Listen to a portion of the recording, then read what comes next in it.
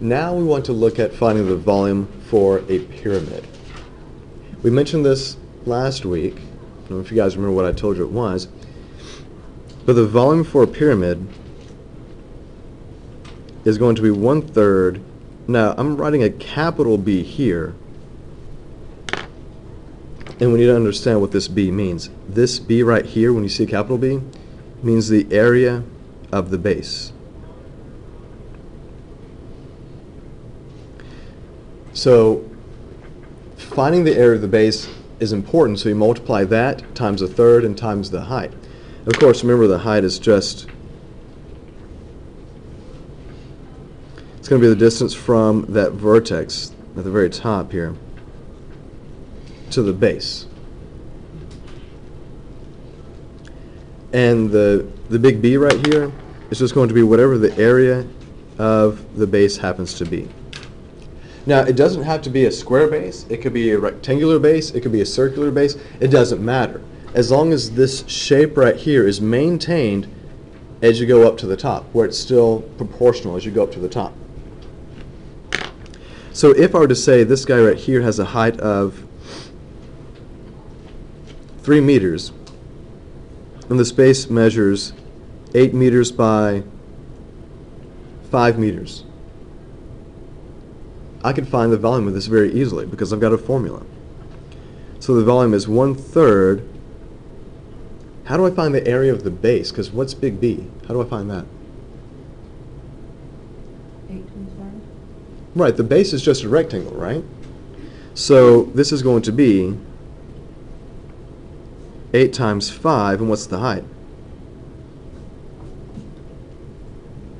3. Wasn't the height given as 3? See the problem for what it is. It's just a big multiplication problem. If you can reduce the third, the fraction away, then go for it. Can that 3 reduce with anything? What can it reduce with? Number 8. It can reduce with a 3, so this guy gives me a 1. So then what's my volume here? It's 40, and what are your units? Square? Nope. It's going to be cubic units, and here's why it's going to be cubic. What would be the units for the area of the base?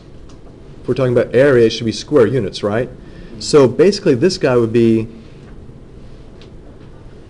square units, and then the height would be another factor of units. So 2 factors and 1 more factor would give you cubic. You can do that with units, whether it's meters, inches, feet, miles, whatever. All right, so let me draw another picture for you and see what you can do. I mean, sadly, I think all these are all the same. Oh, you know what? J'ai une idée. Let me do this guy.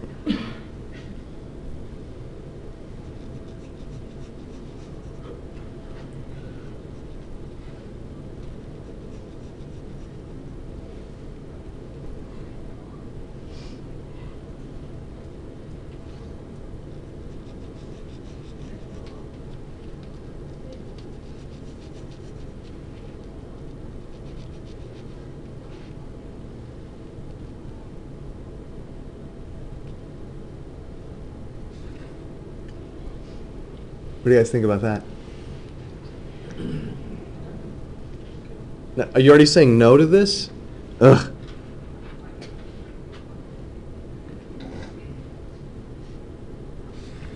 So basically I've got a weird shape here, right? Am I going to be able to figure out what this guy is? And who knows, maybe I should make this solid here for you. Maybe that makes it stand out a little bit better. Does it look a little bit better for you? All right, let me give you some units here so we can play around with this. If I say this guy is 7 inches, and this is 10 inches, with a height of 15 inches from here to here.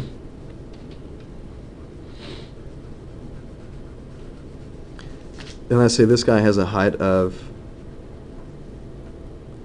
let's see, I'm going to be nice to you. I feel like being nice today. That. What do you think you would do about this guy and finding its volume?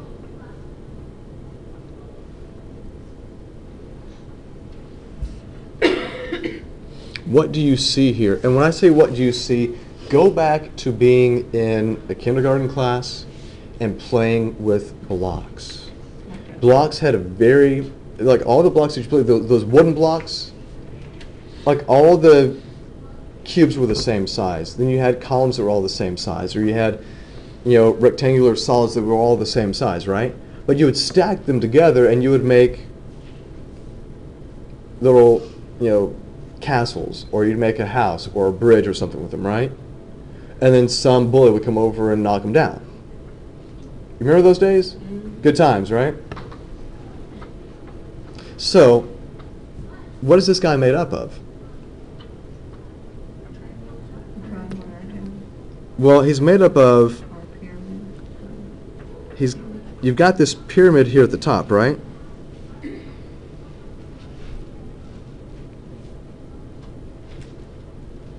And at the bottom you have a rectangular solid, yes? Okay, this is a little rougher for drawing than I would have liked. So you're basically adding these guys together, do you agree? One of these has a very easy to find volume. Which one is that? Who's the easy one to find? The rectangular solid. Because this guy is 7 inches by 10 inches by 15 inches. Okay. So for this guy right here, what would you do? How would you find its volume? What was that? Length times width times height. So that would be, let's see, let's write this. Length times width times the height. So that's going to be 10 times 7 times 15. What two numbers would you multiply first here? You could do 7 times 10, but I'm going to save the 10 for the last because 10 is going to be easy to multiply times. Because to multiply times 10, we just have to do what? Add a 0. What's 7 times 15?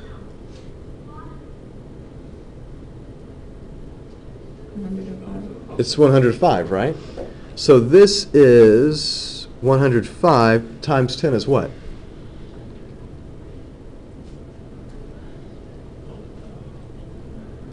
Is that 1,050? What are your units, though?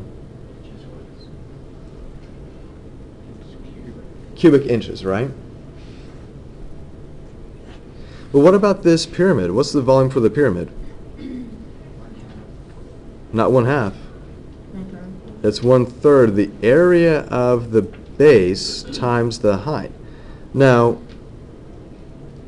1/3, how would you find the area of the base of this pyramid?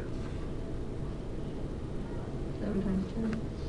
Right, this is a 7, and this is 10, so that's going to be in here as 7 times 10, and what's the height? 15. The height of the pyramid is not 15. Look at the picture. 20.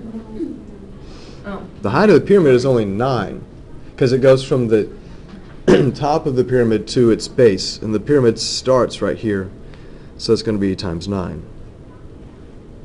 Is there any reducing that I can do here? 3 and 9. So 3 goes into 9 3 times. Now I have to multiply 7 times 10 times 3. Make your life easy. What is it? Do 7 times 3 first. 21. And then 21 times 10 is what? 21 times 10 is 210. Okay, so when I put all of this together, I have the volume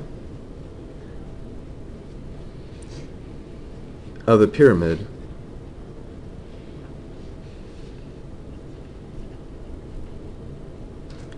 plus the volume of the rectangular solid.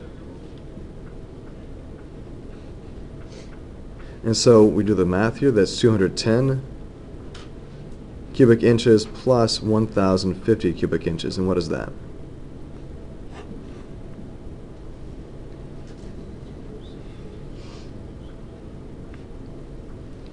So that's 1,260 cubic inches. So just like we have with the rectangle with the triangles cut out of it, you have a figure that's made up of two solids, a rectangular solid and a pyramid. So we find the volume for each of these, and we just add them together.